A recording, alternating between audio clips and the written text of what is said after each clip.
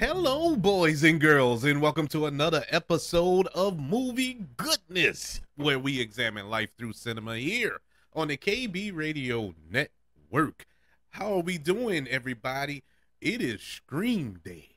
We're going to scream all day. Now, I'm not going to scream into the microphone for this entire episode. No.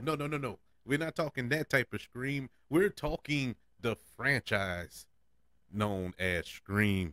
uh this is all, of course, in commemoration of the latest release that is dropping in theaters this weekend, Scream 6. We're going to go through the entire Scream franchise, which is a very prominent horror franchise, I dare to say. You go back in 96. Never would you have thought that this would turn into a juggernaut of a franchise like it has. And man, look, I was burnt out on Scream. I would say maybe the third one. I think that came out in 2000. And I'm I just got tired of the ghost face. I said enough was enough. They the film started to the film started to decrease in quality to a degree. So it kind of, I was kind of stepping back from the Scream franchise. And I did watch them all. They even had a TV show. I didn't watch much of that TV show, but last year in 2022, they reinvented this franchise in a sense. No, they didn't reboot it. They didn't remake it, even though it has the exact same name as the film from 1996. But this was like a fresh, new sign of life into this franchise, which I must say got me excited for this upcoming installment, Scream 6, which is released on March the 10th in theaters this year. I should say today, at the time of this episode's release, or one day this week.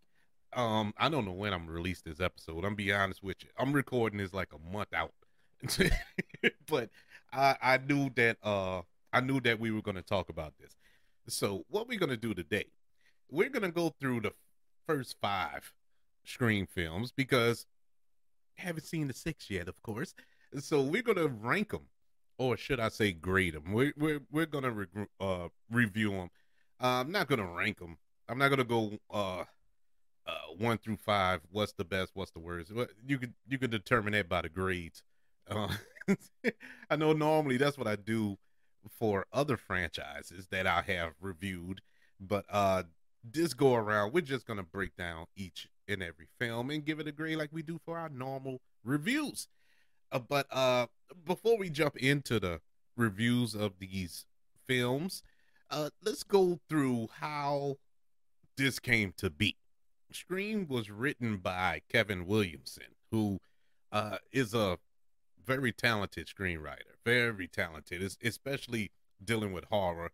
Uh, he wrote several of the Scream films. I Know What You Did Last Summer, Halloween H2O, Cursed. Um, what else he did? I think Dawson Creek to get out of the horror genre of it all. You know, the Vampire Diaries and so on and so forth. He has his, he has had his hands in a lot of pop culture of the last 30 years, I guess you could say. And he initially conceived this under the title of Scary Movie. That's when he wrote this screenplay. And we know Scary Movie as the Marlon Wayans or the Wayans brothers films that came out that was actually parodying these films here. And they both were distributed by Dimension Films, oddly enough, but that's a whole nother story. But they decided to change the name and change it to Scream. But he wrote this. He wrote it as a 18-page script inspired by a series of murders in Gainesville that Williamson had seen in a news story and his own experience alone at a friend's house. He was house sitting and he had discovered an open window he had previously not noticed open. You know, he didn't realize that this window was open. So that was the inspiration for this franchise. The treatment covered what would become the opening scene of Scream, which we all know as Drew Barrymore's scene in Scream. Kevin Williamson wrote this screenplay for Scream in 3 days. He wrote it in 3 days and he brought it to his agent, and it actually started a bidding war. It was submitted on a Friday, and by Monday morning, I think several studios, I know Paramount, Universal, Dimension, and there were some others that were vying for this screenplay to produce it. Um, Accompanying the script were two 5-page outlines for potential sequels for the film. Williams had hoped to provide added incentive to, buy the screenplay. If you set up a franchise already, like, okay, we have ready-made sequels for this already, and it helped. It worked.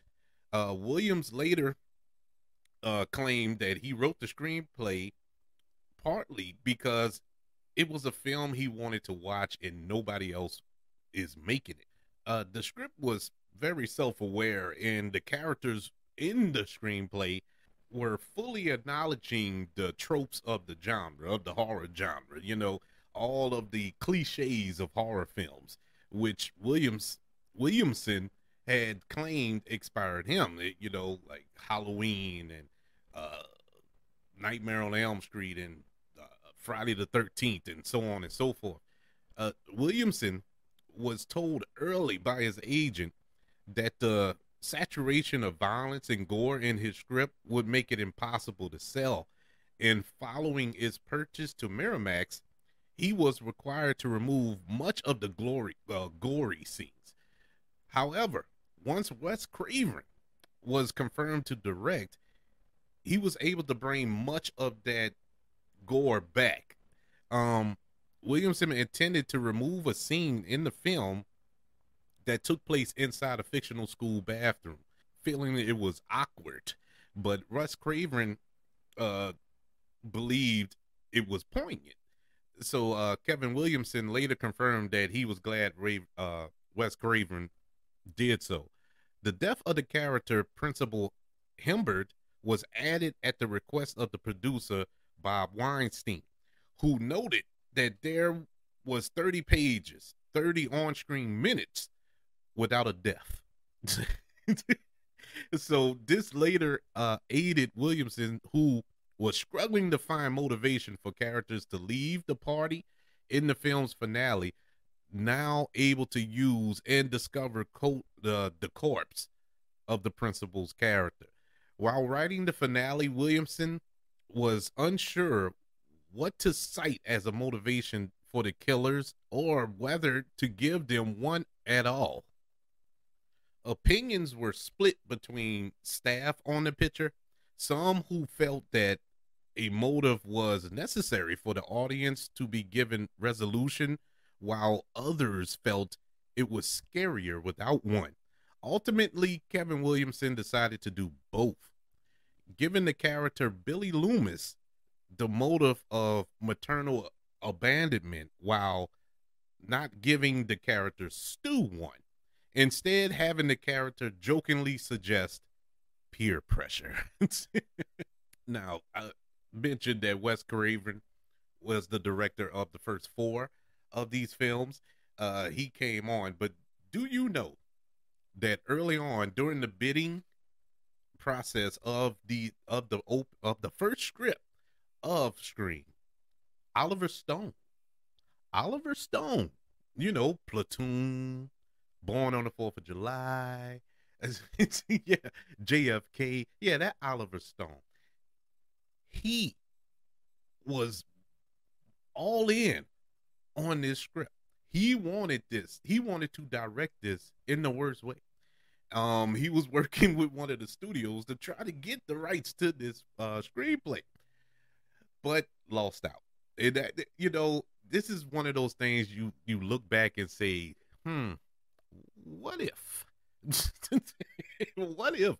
You know, I don't see Oliver Stone making a slasher film. It just doesn't compute with me. It just doesn't register. But hey, it could have been the greatest thing ever. I don't know. But he wasn't the only one. Um, like I said, Wes Craven early on, he really wasn't too keen on directing this. He wasn't the first choice. There were others. We had Robert Rodriguez was one of the names thrown out there. Danny Boyle was a name. George Romero and Sam Raimi. They were approached to direct Scream. Um, but as we say, the rest is history. Wes Craven, I guess he decided, you know what? Let me go ahead on and get it done. And boy, did he get it done. The franchise has gone on to gross over $700 million worldwide, and it is one of the most profitable horror franchises ever. Wes Craven directed the first four, whereas Matt Olpin and Tyler Gillett directed the previous two, Scream and the upcoming Scream 6. The first four films follow Sidney Prescott and her struggle against a succession of murderers who adapt the guise of Ghostface to stalk and kill their victims. The killers often being motivated by revenge, jealousy, and seeking notoriety. Sidney received support from the town policeman Dooley Riley, tabloid reporter Gail Weathers, and film geeks Randy Meeks and Kirby Reed, along with various other friends, romantic partners, and acquaintances that change as the series progress. From the fifth film onward, the focus shifts to Billy Loomis's daughter, Samantha Carpenter, and her sister, Tara, who are targeted due to their connection to the original killers. Together with their friends and some of the original survivors, which include Sidney, Gail, Dewey, and Kirby, they must contend with new Ghostface killers with motives that may sometimes be connected to the in-universe stab movies. So, this should be a good segue into our reviews. I mean, we have 5 reviews to get through today, so no sense of dilly dallying around. Let's start it all off with the one that started it all back in 1996. I was in high school.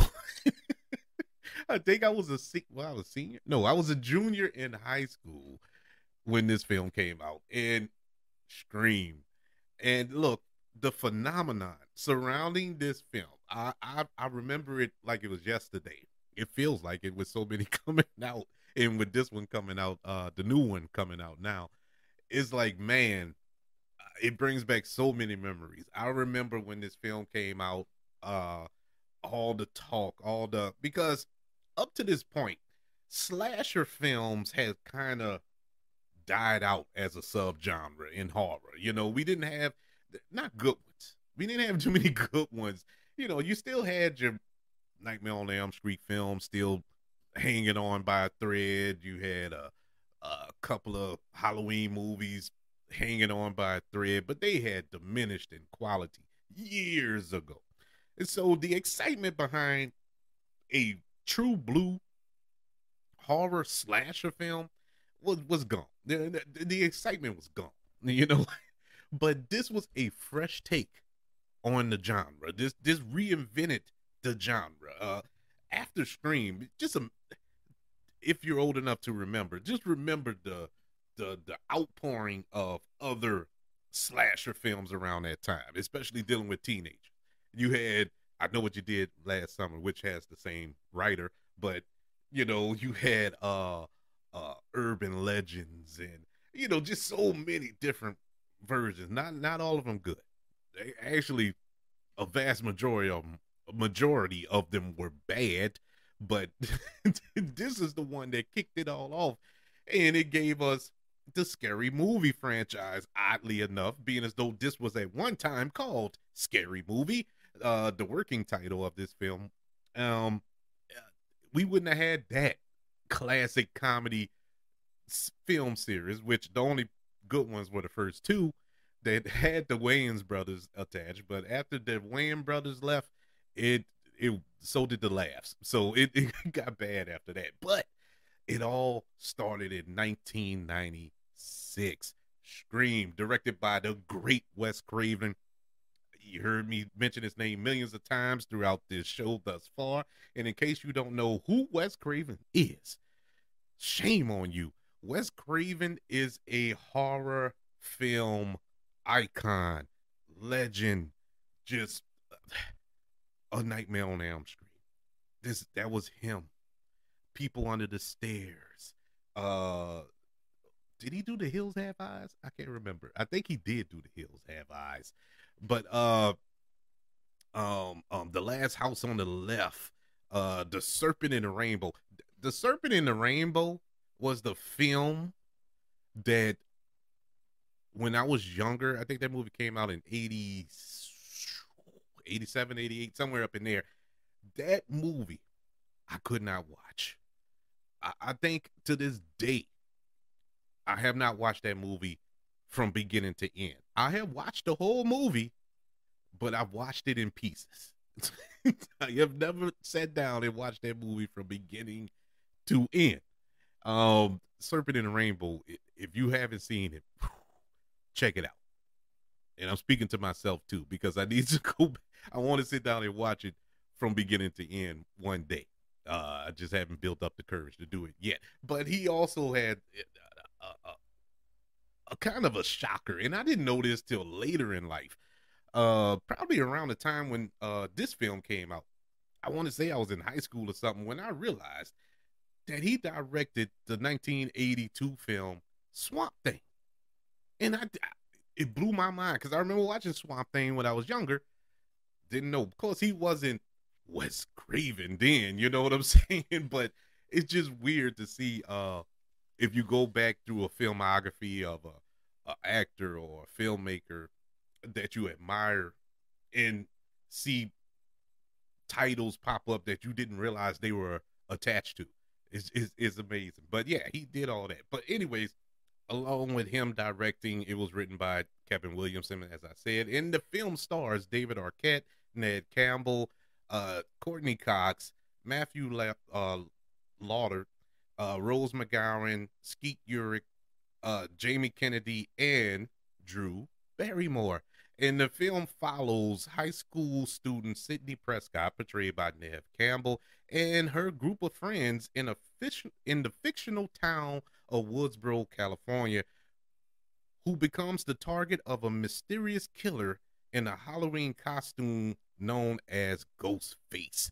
The film is saturated with cliches of the slasher genre, popularized in film by the 1978 film Halloween, Friday the 13th, and Wes Craven's own A Nightmare on Elm Street.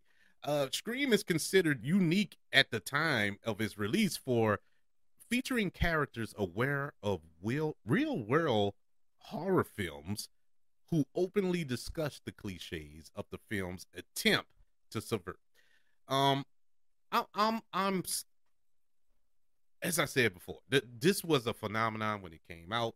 Um, a lot of the people involved in this, all the cast that I just named, they were young at the time and didn't really know much of them or much about them, should I say? Other than the biggest stars I knew who David Arquette was. I knew who Courtney Cox was.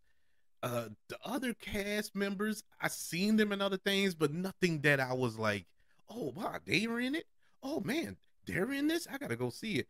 But the biggest name, of course, was Drew Barrymore, and been watching her my whole life. My whole life. I mean, E.T., Firestarter, all the I've been following Drew Barrymore, and she's in this, and I'm like, all right, this is cool. Now that was the name that drew me to this film, and ironically, for me to go sit in the theater and watch this, and the opening scene happens, and I'm like, wait, what is going on? What is happening? The biggest name on your marquee rather, dies within the first 5 minutes of this film. Her face is on the poster. She's in all the promotion materials and all the trailers and all this here, and she's dead in the first 5 minutes.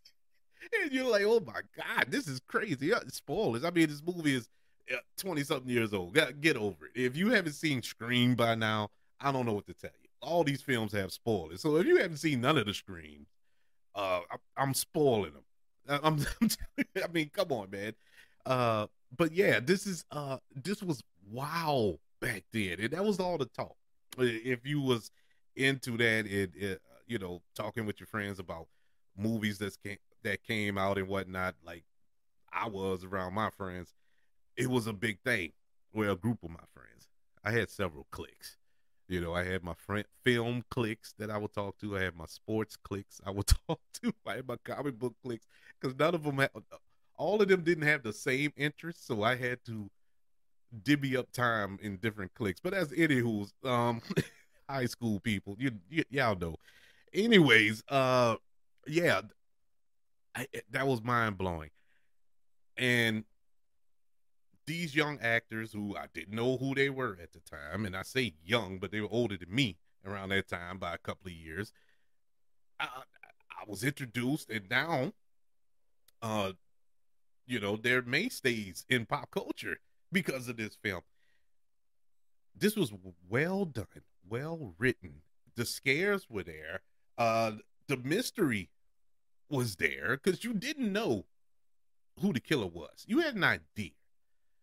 Smart people now probably watched Scream for the first time and probably knew who the killer was early on.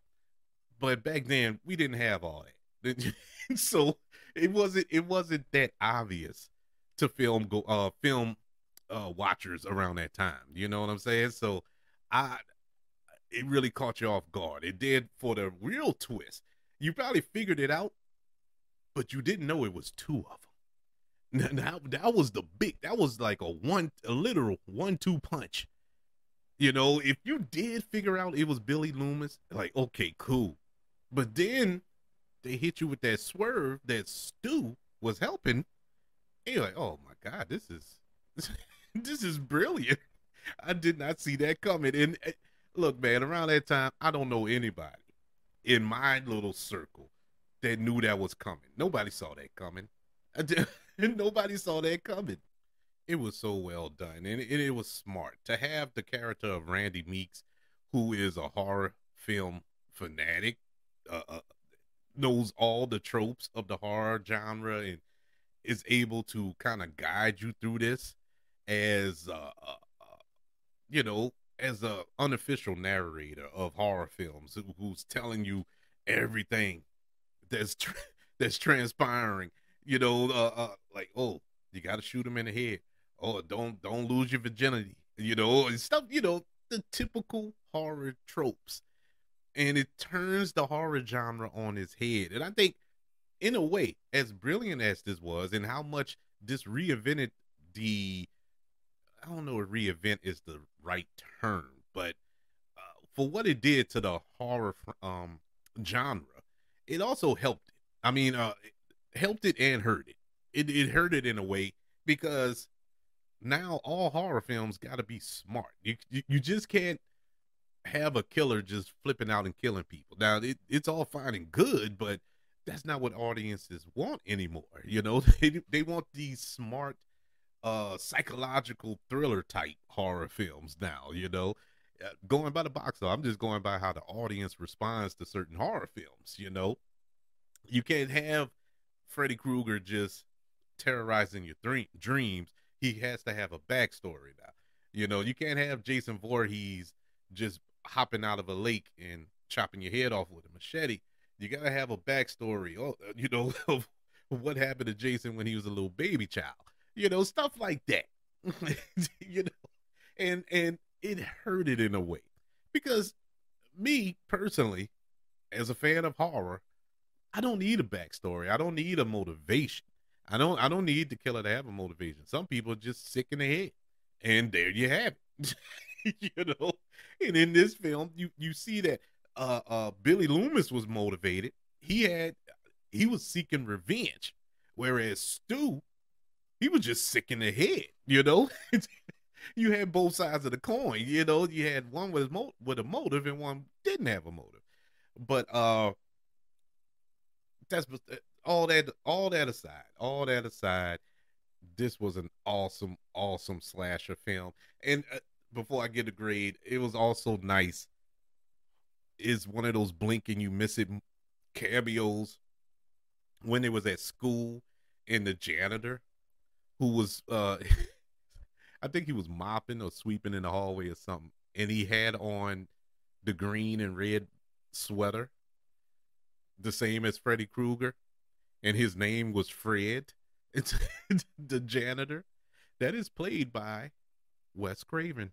Wes Craven played Fred the janitor in the, in that little blink and you miss it cameo, which was funny in so many levels because he had on the same sweater as Freddy Krueger, the character he created, and I thought that was a beautiful nod to to Wes Craven.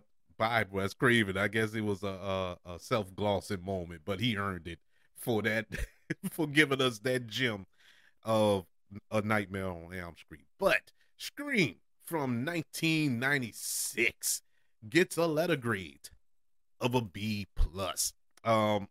Really, really good horror film that launched a juggernaut of a franchise. We fast forward to 1997. Yes, the following year, we get the sequel, Scream 2. These were fast tracked. They are cheap to make. They're cheap films to make, and I'm not saying cheap as if they're bad films. I mean, they were inexpensive. The first Scream was made for what, $14 million, and it ended up grossing $173 million. So that's what I mean by cheap. You can make these fairly for nothing and and get better results. Now the budget for this film, Scream 2, it was doubled. Well, not doubled, but this film was made for $24 million, and it ended up grossing $172 million. Just 1 million short of his predecessor, but yet and still a success nonetheless. Scream 2 is a 1997 American slasher film, again directed by Wes Craven and written by Kevin Williamson. It again stars David Arquette, Neve Campbell, Courtney Cox, Sarah Michelle Gellar, Jamie Kennedy, Jerry O'Connell, Elise Neal, Timothy Olyphant, Jada Pickett, and Liev Schreiber. Even though this film came out a year after the first one, the sequel is set 2 years after the first film, and again follows the character of Sidney Prescott, portrayed once again by Neve Campbell, and other survivors of the Westboro massacre at a fictional college in Ohio, where they are targeted by a copycat killer using the guise of Ghostface. Like its predecessor, Scream 2 combines the violence of the slasher genre with elements of comedy, satire, and whodunit mystery, while satirizing the cliches of film sequels.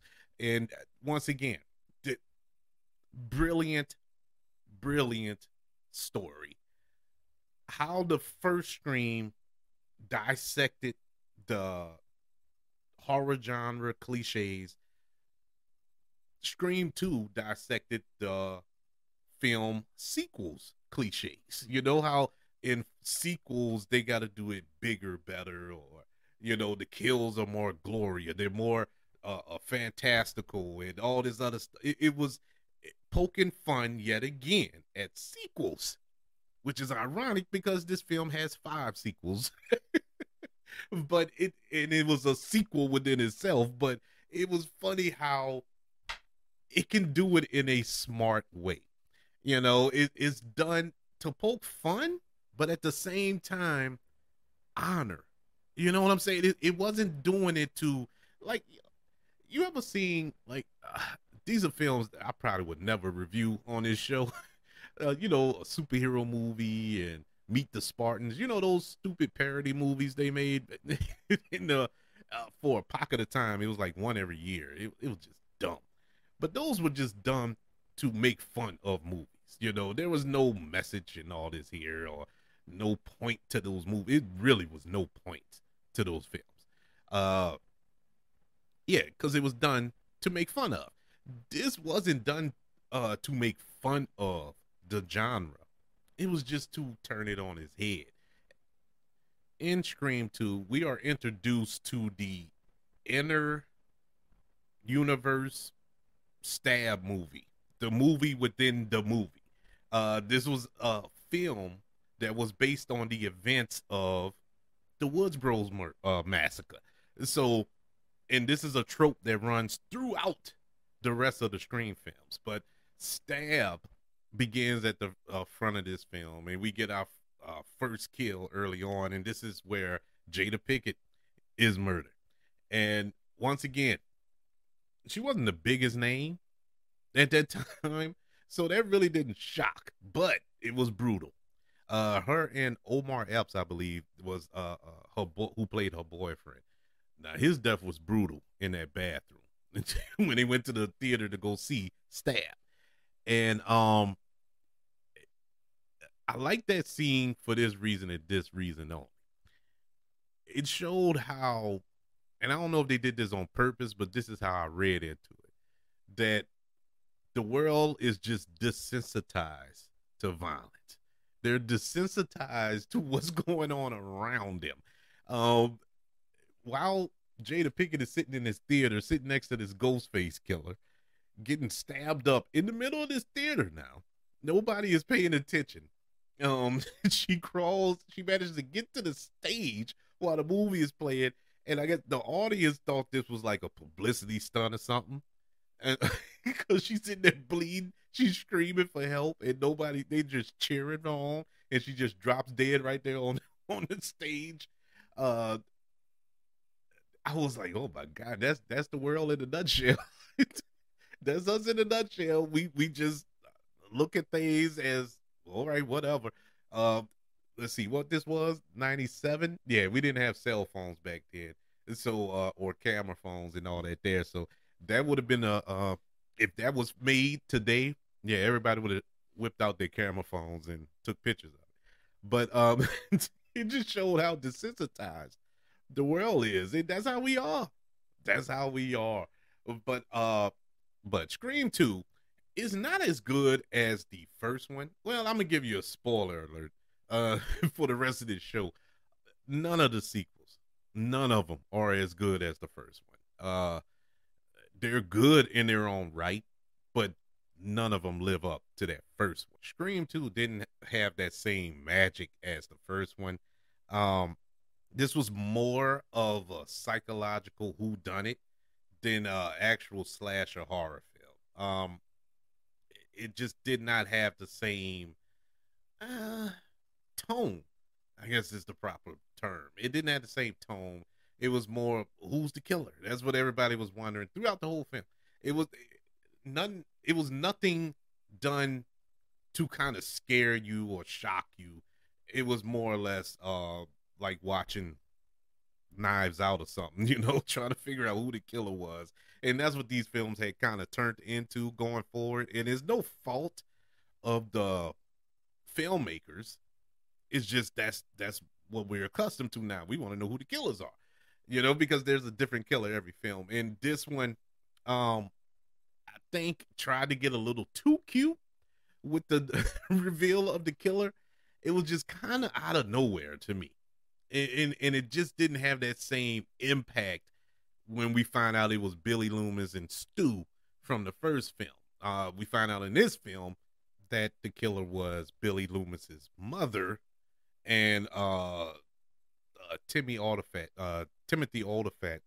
characters helping her out, and she ends up betraying him and killing him. It was pretty much the same recycled formula from the first one, you know, and it just done in a kind of different, tweaked out way, but it was the same exact thing. Two killers, one being a Loomis, and the other one just being the complete psychopath of it. You know, the brains and the brawn. That was the formula, and it just didn't have the same impact. But other than that, the film was decent. It was good. Just didn't have that same flavor as the first. So Scream 2 from 1997 gets a letter grade of a C plus. Now let's mosey on to the year 2000. We crossed over into a new century, and we have a new Scream film. In the year 2000, we get the release of Scream 3, once again directed by Wes Craven. And this go around, Kevin Williamson didn't write the screenplay. It was written by Ephraim Kruger, who's given us some real good movies. He wrote the Ring, you know, the American remake of The Ring. He has the distinct honor of writing one of the best Transformers films, Transformers Dark of the Moon, and one of the worst Transformers films, Transformers Age of Extinction. And so it's safe to say his writing filmography is hit and miss. Well, this go around, returning to star in this film, of course, we have David Arquette, Neve Campbell, Courtney Cox, Parker Posey, Patrick Dempsey, Scott Foley, Lance Henderson, Jenny McCarthy, and many, many more.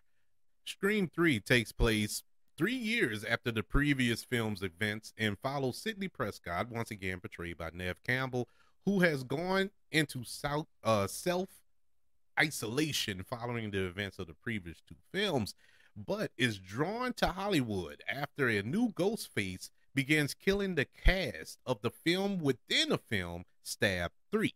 Scream 3 combines the violence of the slasher genre with comedy and a whodunit mystery, while satiring the cliche of the film trilogy. As you can tell, this is a trope. This is a trope in the Scream franchise. It makes fun of fellow franchises. The first film made not made, I keep saying make fun, but just point out the cliches of its genre. The first one pointed out the slasher genre, the horror genre. Part 2 pointed out the sequels. In this one pointed out the trilogies in film.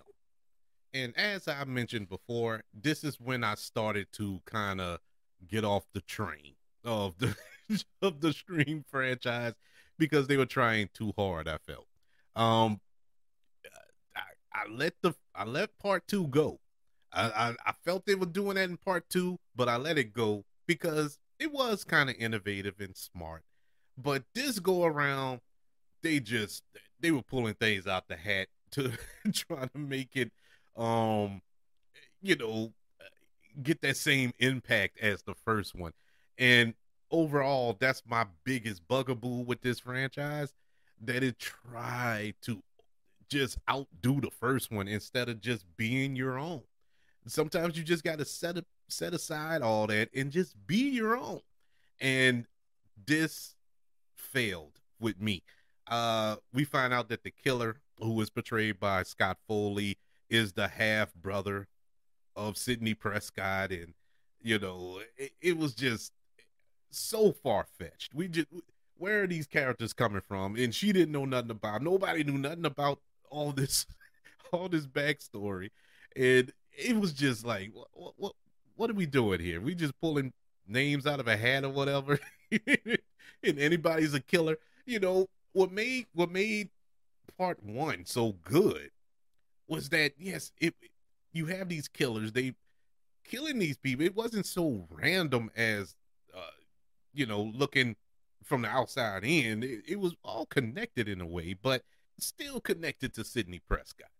and they're all connected to Sidney Prescott. Don't get me wrong, but it's like they're just pulling people out of the blue, you know, these family members that she didn't even know she had, and it was just these random connections that you didn't see coming. You know, it wasn't set up properly.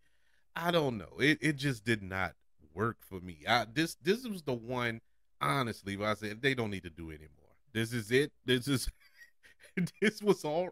It was all right for what it was. Once again, I like that. They did something different now. They're in Hollywood. The kills were innovative. I thought. It was fine. It was fine, but I didn't like this. I did not like the ultimate end of this story and the reveal of this story, and it was a letdown. And honestly, it was a letdown. And Scream 3 from the year 2000 gets a letter grade of a C minus. It really I was done after this, and you could tell later on in it that the studios were kind of done with it as well. We move on to the year 2011. Yes, 11 years later. This was the biggest gap in the franchise until, the next one. But this was the first big gap. Reason being, because this franchise was pretty much dead in the water after part 3, and rightfully so. But in 2011, they came up with a new idea, and it wasn't bad. Actually, was kind of smart, and we get Scream 4. This go around once again returning in his last addition to the Scream franchise due to his untimely demise a few years after the release of this film. Mr. Wes Craven, he directed, along with returning the writer and creator of this franchise, Kevin Williamson, writing this screenplay. Starring in this film, we have Neve Campbell, David Arquette, Courtney Cox, Emily Roberts, Hayden Panettiere, Anthony Anderson, Alison Brie, Adam Brody, Rory Culkin, and many, many more. The film takes place on the 15th anniversary of the original Roseboro murder from Scream in 1996. And it involves Sidney Prescott, once again portrayed by Neve Campbell, returning to the town after 10 years, where Ghostface once again begins killing students at Woodbros High. Like its predecessors, Scream 4 combines the violence of the slasher genre with elements of black comedy and whodunit mystery and the cliches of film remakes. And this go around, we get the remake trope, and I thought that was funny. The film also provides commentary on the usage of social media and the obsession with internet fame. So it was an up to date version of Scream, and I thought that was a nice touch to this franchise. We had to evolve with the times, and this did a great job of doing so. Once again, I thought this was good. Didn't think it was as good as the first, of course, but it was definitely better than the last one. And I enjoyed the elements they put in it, how they weaved in the social media presence of the time.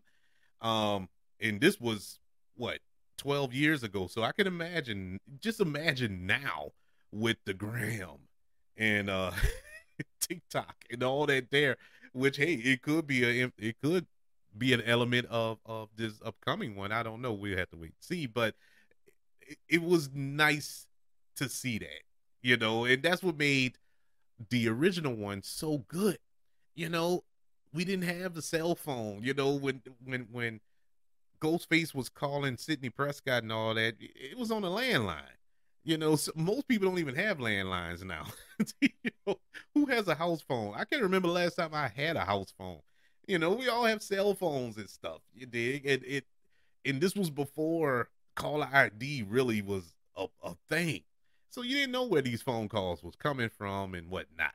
But if you was gonna do it in this era, you had to find a different way to do it, because like I said, you have ways to track people who are calling you on the phone or DMing you and all this other stuff. So I thought that was smart. The killer in here, this is where it falls apart for me. I did not care for the reveal of the killer because this go around, we find out it's Sidney Prescott's cousin. So it was kind of like, uh, now what I did like about it is you didn't see it coming. At least I didn't. I did not see that coming. It was done well. It was done by the master, Wes Craven, and I like that. I had no clue this was coming, but after the reveal, you saw it. After you could go back and watch it now, and you could see the clues of like, oh yeah, yeah, it was her. It was her the whole time. But during the film, you didn't know. Now there were parts. Now you can go back and watch it. Now Sidney Prescott's cousin in this film is portrayed by Emma Roberts. Emma Roberts is what 20 pounds soaking wet, and some of the kills that that Ghostface makes in this film is like, is no way, there's no way she did that on her own. But hey, once again, you gotta suspend disbelief, and this is what we get. But other than that, it was all right. It was a fine addition into the Scream franchise. Look, I will go back and watch this one. Unlike others, I can see myself going back and watch this one, even though I haven't. But it was pretty decent, and I give Scream 4 from the year 2011 a letter grade of a C plus. Real good addition. And this was pretty much the end of Scream. At least I thought this was the end, and this was prior to the passing of Wes Craven, who passed away, I think, in 2015. Um, it was really no need. It was really no need. That was it. To be honest, Sidney Prescott's story was really wrapped up in the first one. We really milked that cow dry, but it was fine for what they were doing. The second one was understandable, but after that, it kind of they were just throwing stuff against the wall, seeing what stuck, and I think this was a good way to kind of put a button on it. Especially, you didn't want to leave a bad taste in your mouth after that third one. That third one was the worst for me in this franchise, and to come back and kind of right that wrong, they really did. Introducing new characters, having new innovative ways for Ghostface to do what he do. They did all that in here, and I really did enjoy it. And so I thought this was the end, but oh boy, was I wrong. We mosey on to the year of 2022. Yes, people, last year, and we get the kind of reinvention of the franchise, and that is none other than Scream. Yeah, we get Scream, not Scream 5, but Scream. And this go around, we have new additions, new directors, new writers, and new cast members who were kind of the focal points, and it was a fresh reboot, if you will. And of course, in typical Scream fashion, that's exactly what this film was poking fun at, the reboot. I keep saying poking fun. It wasn't poking fun per se. It was just a way of shining a light on reboots. And this film was directed by Matt Olpin and Tyler Gillett, and it was written by James Vanderbilt. Um, the two directors of this film were fresh off of the success of Ready or Not, which was a surprise hit and a surprisingly great horror film. I love that movie. It stars Samara Weaving, um and so many other, I can't even remember who, but it was it was such a fun movie. I've watched it multiple times. I enjoyed it immensely. So when they took over this franchise, I was kind of like, okay, let's see what we got here. Let's see what's going on. What can they bring new? What can they do fresh? Because Ready or Not had elements of that Scream. Like the black comedy and the poking fun. I keep saying that. Well, I'm just gonna stick with it. Fine. Poking fun of the horror genre, and okay, they can do this. I think they can do this, and boy, did they! This was billed as a relaunch of the franchise, and as you could say, it was a direct sequel to Scream 4. We do have returning cast members, uh, Nev Campbell, Courtney Cox, David Arquette, and we have some new, fresh members of this cast: Melissa Barrera, Kyle Galler, Mason Gooden, Mikey Madsen, Jenna Ortega, Jack Quaid. It's so many more. But this was fresh. This was fresh. Yes, you had your returning characters, but they took more of a back seat. Your legacy characters. And this film takes place 25 years after the original Woods Bros murders in Scream from 1996. Yet another Ghostface appears and begins targeting a group of teenagers who are each somehow linked to the original killings. And like I said before, similar to the previous entries, Scream combines the violence of the slasher genre with the black comedy and the whodunit mystery, yet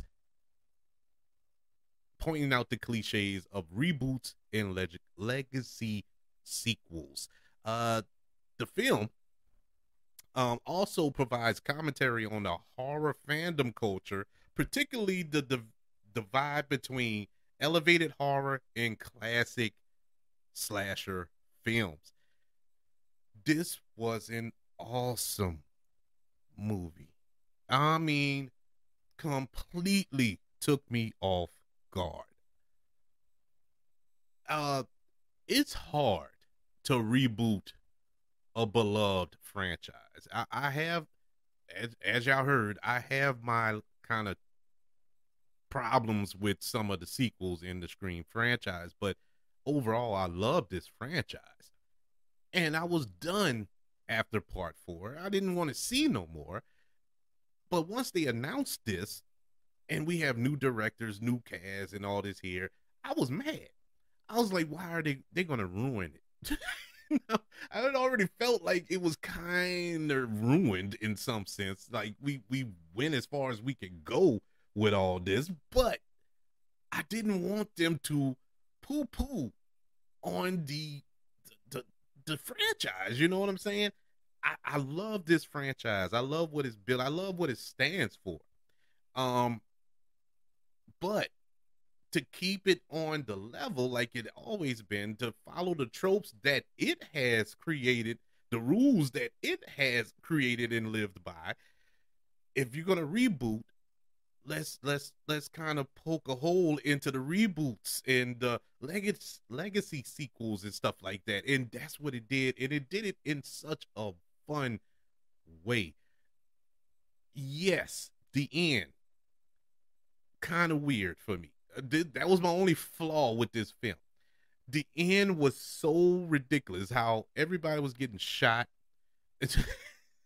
you have Sidney Prescott got shot about 3 times. Courtney Cox got shot. Everybody was getting just tore up from the floor up, but they just walking around. Everybody was fine, and it was like, okay, we getting ridiculous here, but that's what this franchise is. I gotta. When I was sitting there watching it the first time I watched it, I was like, ah man, this is getting ridiculous. And then it hit me like a ton of bricks. It's Scream. It's just Scream. It's supposed to be silly like that. And you know what? This is what it is, and I love it for what it is because it doesn't apologize for what it is. Uh, Very smart. Love the reveal. Love the killer. Not gonna spoil this one too much because it's so fresh. It's just a year old. Uh, but I can tell you, man, this was so smart. Um, some unexpected deaths, should I say? I mean, didn't see coming, and it was brutal, very brutal. This is probably the bloodiest of the franchise. It's very bloody. But that's the this was done on purpose, to have that discussion, about the elevated horror and the classic slasher, So this is what it was all about, and this is why I enjoyed this film through and through. Other than the end, with the with with the characters being wounded beyond wounded sake, I really enjoyed it. And Scream from 2022 gets a letter grade of a B plus. Really enjoyed it. I enjoyed it so much. That's why I'm so excited for this upcoming addition to the franchise, Scream 6, which will be released today. It's on March the 10th. This is exciting. I'm glad we're getting another one. Um, if they keep doing it like this and finding new innovative ways to continue this franchise without poking on poor little Sidney Prescott, who is not gonna be a part of this film, the upcoming film Scream 6, and that's because of a dispute between Nev Campbell and Paramount Studios over pay. And I understand it, I get it, she feels she deserves a pay hike because at the end of the day, this is her franchise. She was there from the beginning, all the way back in 1996. This is her baby. She's been the star of them all, and I don't know what the exact amounts or she was offered to be paid in this film franchise or this upcoming film, should I say? But if she was like the lowest on the totem pole, that's a slap in the face. So I kind of get that, she decided not to be a part of it. I respect that, but I'm still gonna check this out. I'm excited for it. I want to see what they're gonna do. Can't wait, man. Can't wait. This is gonna be fun. Scream 6 will be released this Friday in theaters. Should be an exciting time. How do you feel? Are you a fan of this franchise like I am? Do you feel they should have just stopped at 2, 3, or 4, whenever, or at 1? There's some people that think, yeah, no, 1 is enough. I would love to know how much of a fan you are of this franchise. I'm a huge fan. I love this. I love how it turns a mirror on itself. I love all movies that do that. That can poke fun at themselves, yet tell a real good story. And they've done a excellent job of doing that throughout this franchise, even on the bad ones. Uh, they know exactly who they are. You can contact this show by email. Just email me at kbradiopodcast@gmail.com.